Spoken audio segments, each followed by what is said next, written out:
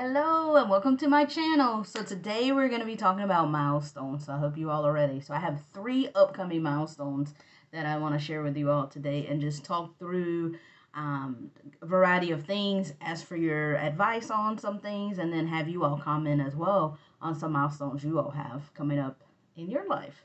So first, I am excited to say I am in my last semester of coursework for my PhD. Yeah. Insert happy dance. Yeah. Anyway, so this has been a long journey for me. So like I said, I'm a PhD student.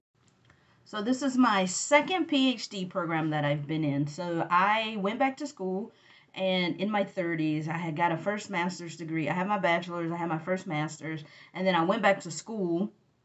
And after working 6 years, I went back and got a second master's.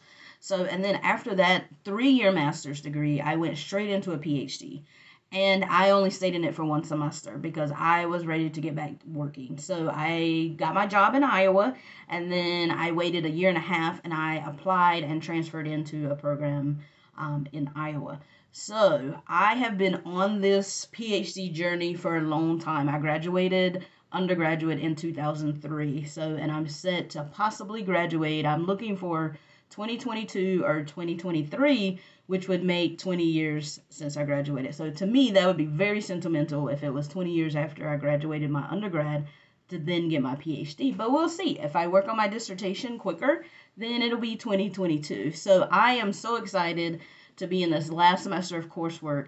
And then on top of that, I thought I'd be in 2 classes, but I am actually going to get to waive 1 class. So I'm excited. I'm only in 1 class. It's a stats class. Woo. So, and it's actually in the statistics department versus being in my department.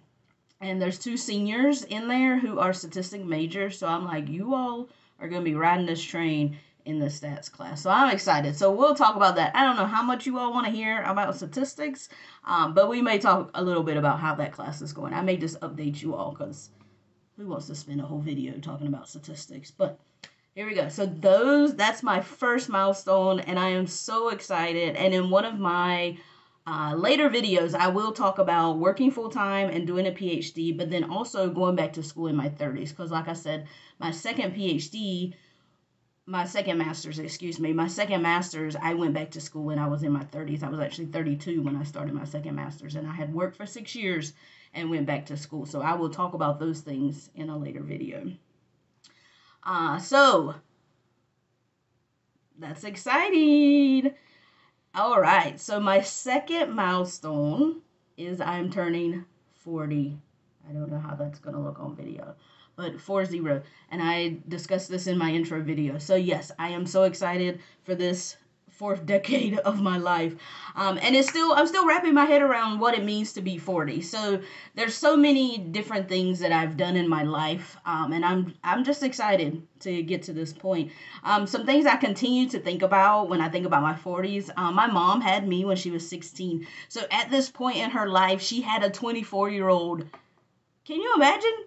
She had a 24-year-old. I had already graduated, and I had actually gone into the Peace Corps, which I'll talk about in a later video. So I was in a different country during that time.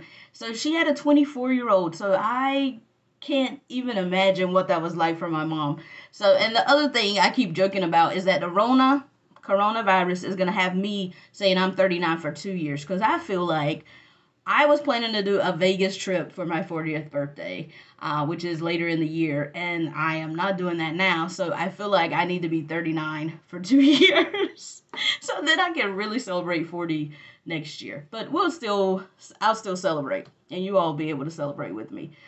So I wanted to ask any advice or suggestions you all have for me celebrating the big 4-0 in quarantine. So I would highly I'd be excited just to hear what you have to say in the comments about ideas for celebrating my 40th birthday while we're in isolation still. So I'm excited about that.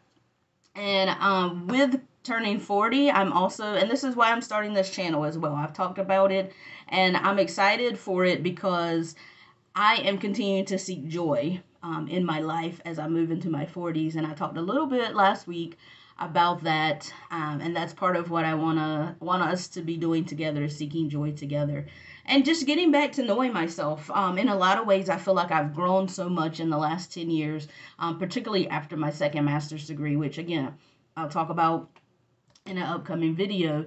But I'm not the same person I was even at 30 years old, even at 5 years ago. I'm not the same person. So this is really like a transformational journey for me and time for me.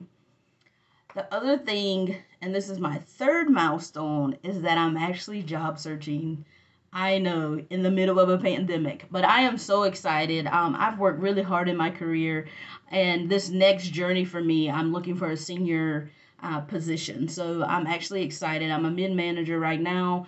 And so I'm excited to just be confident in my own skills, because I think that's a lot of what I've had to build is my own confidence, knowing that I've done so many things, and sometimes it's me holding me back on really putting myself out there, and knowing that it's not braggadocious, as we like to say, to talk about all the things that you've done, and that there's confidence in that, and there's a confident way to do that, where you don't feel like you're braggadocious. But I've done all that stuff in my life, so I am confident as I move forward, and I'm excited as I move to the next chapter of my life. I'm also deciding if I want to stay in the same field that I'm in now, or if I even want to change fields that I'm in. So as you all know, I've worked with college students. I've worked in higher ed for a long time now, and I'm really deciding if that's where I want to stay, and continue to move up in this field, or if I want to try something different and try another industry. So that's also something I'm thinking about.